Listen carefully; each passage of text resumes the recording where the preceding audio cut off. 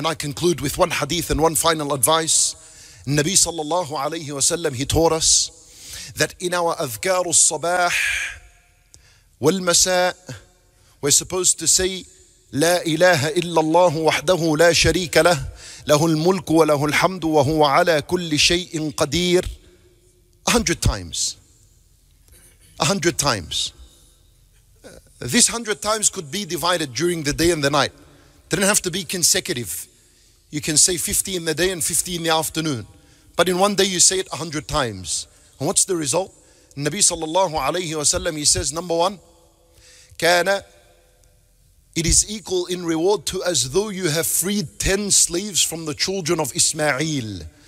Yani, the slaves from the children of Ismail are the Arab slaves. And it was known that the Arab slave is much more expensive than any other slave because of the strength he has, the ability he has, and so on. The obedience he has to his master, the loyalty he has to his master. So he was more. So what does it mean that you free 10 slaves? What does that mean? For me and you, what does that mean? In another hadith, the Nabi sallallahu alayhi wa sallam, he teaches us the reward of freeing a slave. He says that the reward of freeing a slave, for every limb of his you free, it is your freedom of Jahannam. Yani 10, you freed 10 slaves. This is your freedom from Jahannam 10 times. Did it cost you anything? La ilaha illallah wahdahu la sharika lah, lahul mulk wa lahul hamd wa huwa ala kulli shay'in qadir. Did you have to lift anything? Did you have to run and walk to something? Did you have to pay anything? Nothing. Cheap solution from Allah Azza wa Jal. And we still don't value it. Did you say it today 100 times? Did you plan to say it 100 times? If I was to tell you free 10 slaves a day, the multi-millionaire won't be able to do that for long. Might do it for a few years and then it's bankrupt. It's not costing you $1.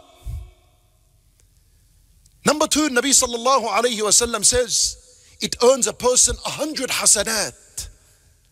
Well, hasanah is precious in Ramadan. Number three, it wipes away 100 sayyat. See where the goodness is? Who commits 100 sins a day? Yeah, who among us commits 100 sins a day? Yani the idea is, even if you're committing 100 sins, there's your solution. Every morning, to say it 100 times. And it'll clean these 100 sins of yours. And then it raises a person 100 levels in the paradise. And then you are the best of mankind on the day of judgment, except someone who has said it more than you. He deserves to be in number one position. With Salaf rahimahumullah, that when we speak about the, do you think they said it 100 times? Salaf rahimahumullah, minimum 1,000, 2,000, 10,000 times a day. That's minimum of dhikrullah.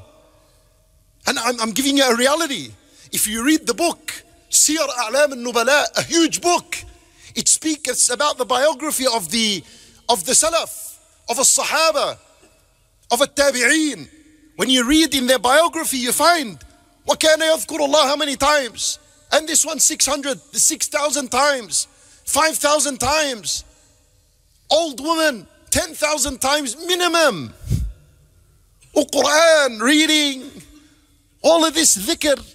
The biggest effect of it is that it doesn't only bring you closer to Allah, even though that's huge as a reward, but it cleans you from your sins. Which if you realized how big and how huge sins are, you would not waste a second in asking Allah for forgiveness.